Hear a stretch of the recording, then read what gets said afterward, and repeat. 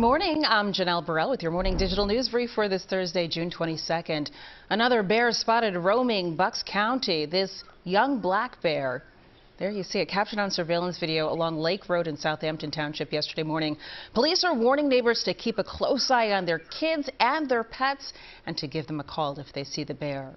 Construction crews once again busy at work rebuilding I-95 in Tacony. You can see them during this live stream on PennDOT. Last night, the paving of that stretch began. Officials say 6 temporary lanes will be open for traffic this weekend. And the search for the submersible lost deep in the Atlantic Ocean is nearing the critical 96-hour mark for oxygen supply. The craft was carrying 5 people when it went missing Sunday during an expedition to the wreckage of the Titanic. The U.S. Coast Guard says an undersea robot sent by a Canadian ship has reached the seafloor and has begun to search. All right, let's get you caught up on our next weather forecast. You see that icon behind you, Grant? Yeah. Rain is here. Good morning. Yeah, and if it's not rainy, it certainly feels like it's going to rain. A very damp morning out there. Cool, too, with overcast skies. Now, these light showers should begin to relax a little bit as we head through the second half of our day. That warm front to the south will bring back a little bit more heat to the area, but not until tomorrow.